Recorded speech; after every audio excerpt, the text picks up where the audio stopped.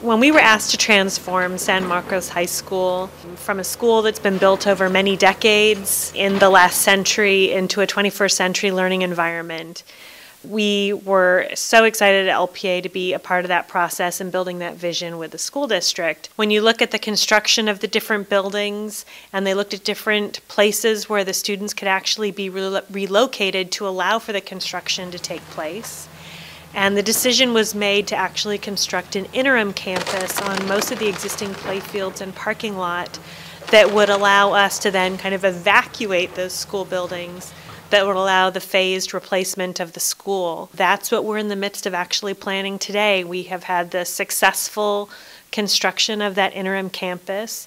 We've moved the students into, in some cases, I think some would consider a nicer educational environment, even though it's an interim condition. And they get to live kind of right next door to an extremely exciting, challenging, and large construction project for the next couple of years.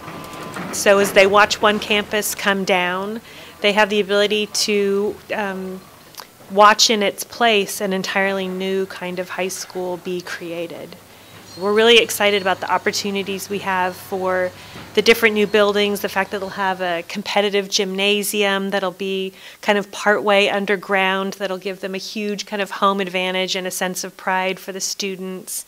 The fact that the academic building is going to be a multi-story building that really celebrates the corner and science. And one of the most unique things about the campus is the 21st century kind of student union that celebrates how kids learn today. As kids watch that gym come down and they're all photographing it with their cameras and posting it on YouTube, and they work seamlessly between their iPads and their cell phones and their laptops. This is a new generation of students that we're going to reach with the construction of this building, and the classrooms are going to be built for that kind of collaboration and integration of technology. And that is a really exciting thing.